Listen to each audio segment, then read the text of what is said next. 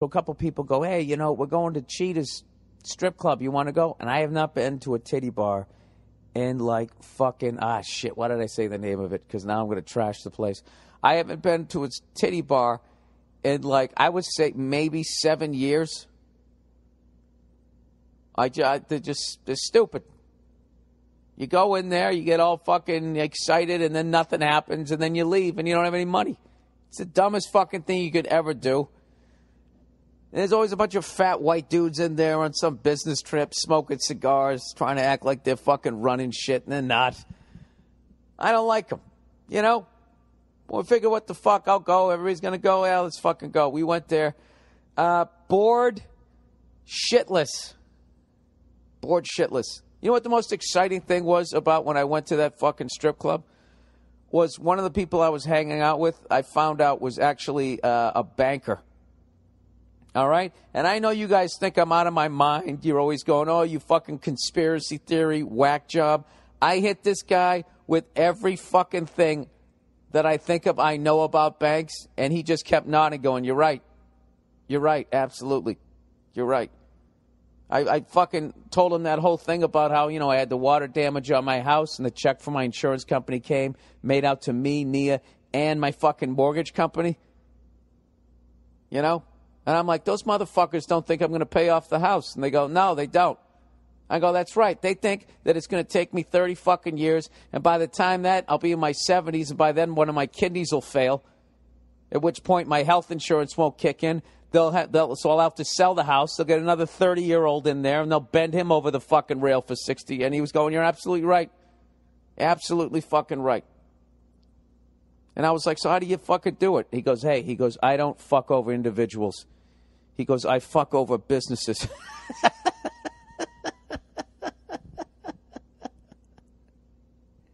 See, that's how it works. You know? I didn't make the call. I was just following orders. It's the same shit those Nazi fucking people said when they were up in the guard towers.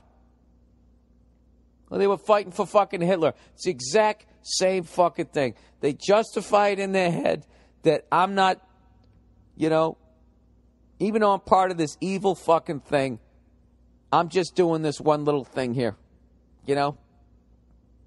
And I just kept hammering him, going, dude, you know, but you're helping to push the rock up the hill. And he goes, and he just started laughing, going, Jesus Christ, you know, I'm trying to fucking enjoy myself here. And then I actually felt bad on some level. I went all the way up to the Federal Reserve, and the banker looked at me. He said, the only thing federal, he said, the Federal Reserve is as federal as Federal Express. He goes, they're evil. And I was just like, well, how the fuck are you in that business?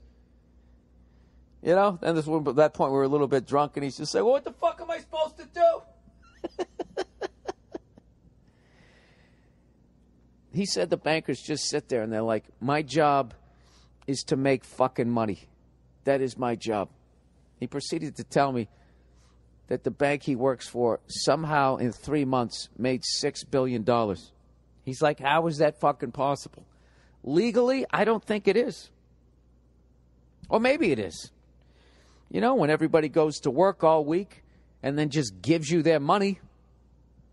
That's one of the greatest fucking scams ever.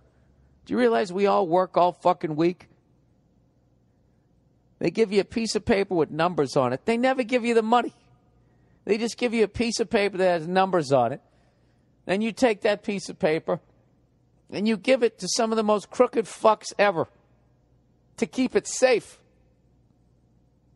It's like every American, everybody on the planet, you get mugged every week. And you don't even realize it. You're not even getting mugged because you're turning it over. You fucking hand it to those assholes.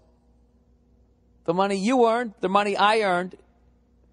Then they take that money, they loan it back to us at fucking interest, and then they like invent more money that isn't even there off of the money that we put in there. They legally counterfeit money. Like if they get a deposit at $10,000, they can legally loan out $10,000, $10,000 to like 4 or 5 different people.